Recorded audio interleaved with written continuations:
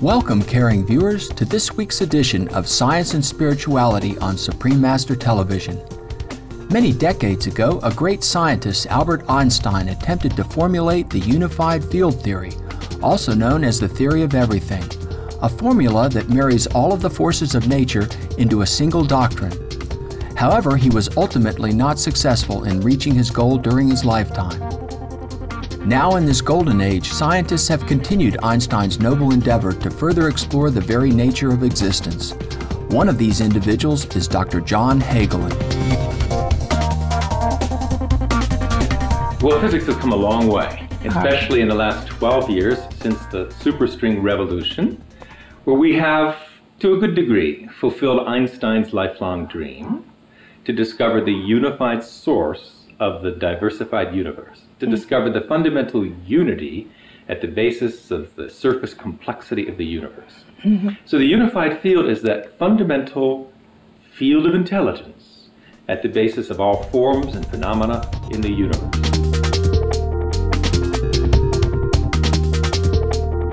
Dr. Hagelin is a world-renowned vegetarian quantum physicist who received his Ph.D. from Harvard University, USA. He is currently the director of the Institute of Science, Technology, and Public Policy, a leading science and technology think tank, and international director of the Global Union of Scientists for Peace, an organization of leading scientists throughout the world dedicated to ending nuclear proliferation. He has led studies on the nature of consciousness and is a leader among those working to bring together science and our spiritual heritage. Dr. Hagelin has developed the grand unified field theory based on the superstring, a formulation he says achieves Einstein's vision and the application of which can bring about peace in our world. His work is an extension of string theory, which says everything is based on one-dimensional, unimaginably small loop-shaped particles that vibrate like violin strings. The particular vibration determines the characteristic of an object and the things that it will experience. Let us now learn more about his findings. Would you give us a brief overview of the unification theories in physics? Modern science has explored deeper levels of reality, more fundamental space-time scales, starting at the macroscopic sensory level, getting on to the molecular, atomic, nuclear, subnuclear levels, to the electro-weak unified field theory, for which several Nobel Prizes have been given, to grand unification and now super unification, where all four forces of nature, including gravity, electro-magnetism, radioactivity, the nuclear force, become one. And all those so-called particles of nature also become unified in the single, unified, universal field of intelligence at the origin of the universe, at the basis of space and time. That's what the unified field theory is. We next asked Dr. Hagelin to further explain the nature of the universal field of intelligence. Physics has discovered something beyond matter, something non-material, because the material world really stops at about the atomic level. Subnuclear particles like photons, quarks, these aren't particles at all. They are expressions of intelligence. They are vibrational modes of a universal field or superstring field. So we've gone beyond matter into quantum mechanics, then quantum field theory, and today unified quantum field theory. We've left matter behind in physics. We're now about the study of intelligence. And so we have this fundamental field in physics, which is a field of intelligence, not dead intelligence, dynamic intelligence, self-interacting, self-aware intelligence. So physics has really stumbled upon the field of consciousness, pure subjectivity at the basis of the objective reality of matter. Physicists have really probed beyond the limits of matter and are into the exploration of the fundamental intelligence that gave birth to the universe, fundamental intelligence that governs the universe. So what is the relationship between unity, diversity, and individuality?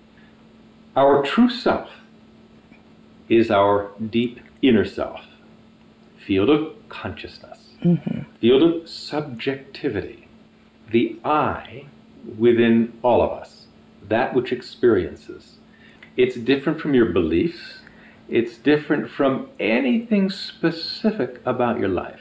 It is the non-specific field of pure subjectivity, that which knows, that which sees, that is beyond the mind, beyond the intellect, even beyond emotion. That is the true self. That pure consciousness within is the unified field, now being explored by physics. So individuality, this field of course is universal, field of universal consciousness at our inner core. But from that ocean of universal consciousness swells up waves of individual consciousness. From individual consciousness, ego, comes individual mind, individual senses, individual body. Individuality is just a localized wave on the universal ocean of being, universal ocean of consciousness. In meditation, for example, effective meditation that takes you all the way to that level of universal consciousness, in meditation you experience the universal, unbounded nature of consciousness, our universal self, and you experience the emergence of individual mind, individual self, individual thoughts, and body from that universality.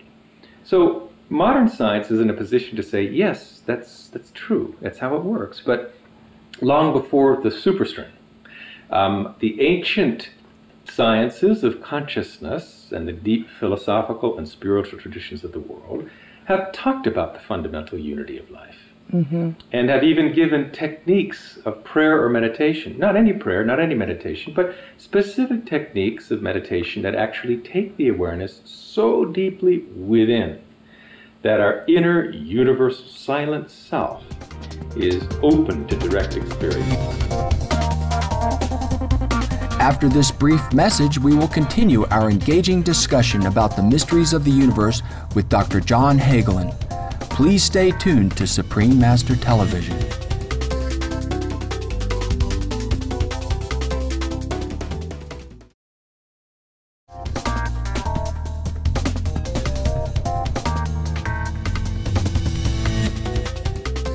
Welcome back to Science and Spirituality on Supreme Master Television. For years, physicists have searched for an all-encompassing unified theory, a theory of everything, or a coherent set of laws that describe all forces of nature. It is thought that such a formulation could provide answers to all the mysteries of the universe, including creation itself.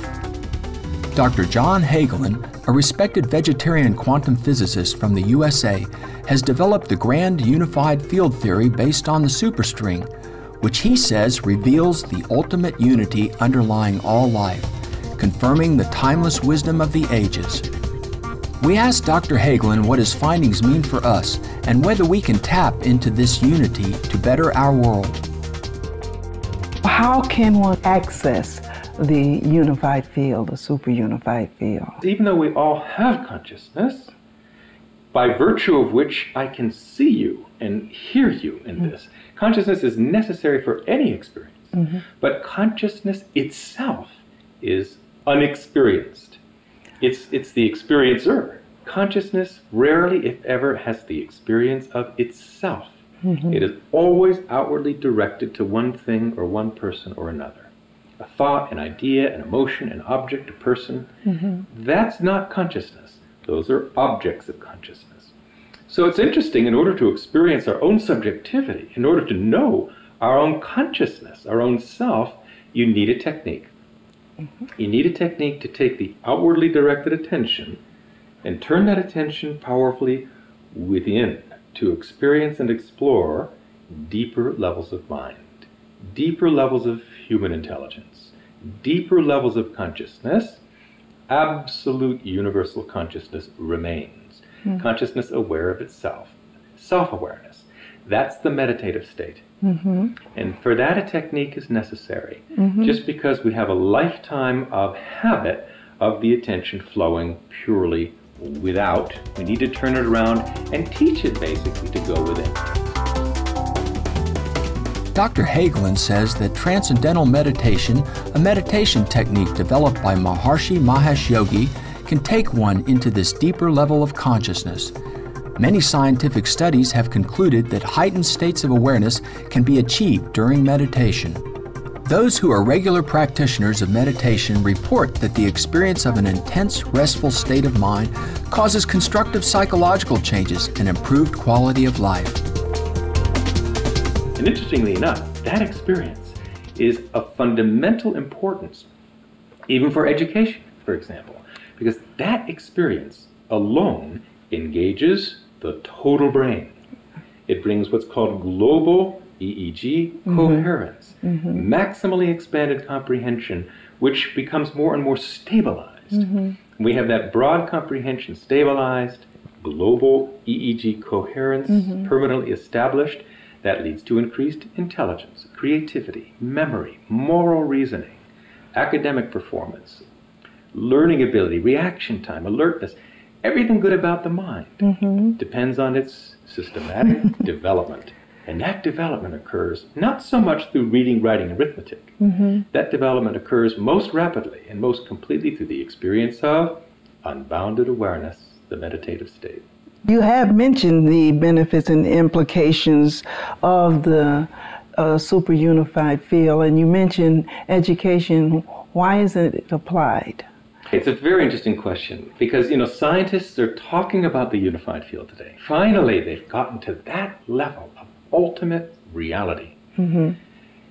But in terms of applying it, right now today, even with particle accelerators, as sophisticated as they are, there's no real technology to utilize that most fundamental and powerful level of nature's functioning, except through the human nervous system, through a subjective technology of consciousness. That experience of expanded comprehension develops the brain holistically, not in a fragmented way. You can study, like I did, 15 years of physics. You can develop this sliver of the brain here. Or you can study music and develop this sliver over here. But in terms of holistic development, which is enlightenment, higher states of consciousness, you need this more fundamental experience of the big self. So the application of the unified field is a side effect of experiencing it. And the experience of the unified field is what develops the total brain, what develops enlightenment. Dr. Hagelin strongly believes that all educational systems should include meditation practice in their curriculum to enhance students' level of performance and overall lives.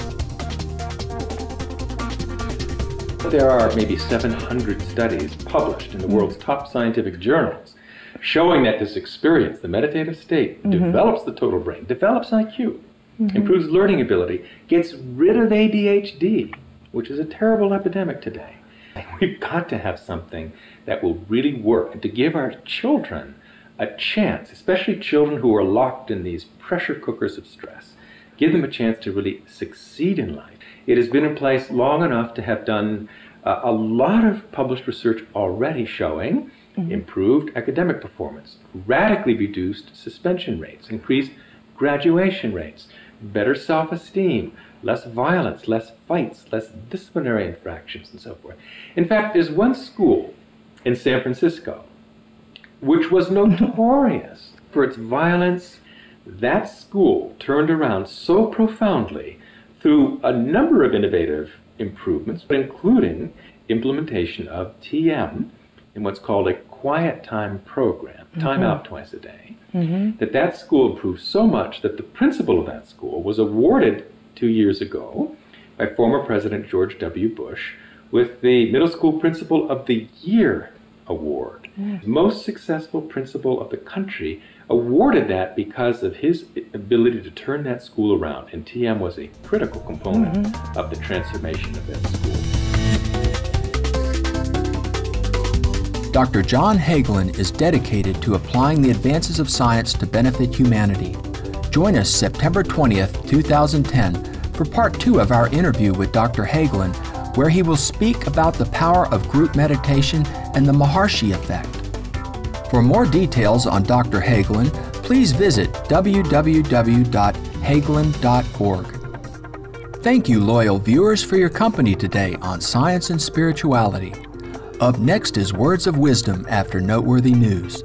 May we all take time to discover our great self within.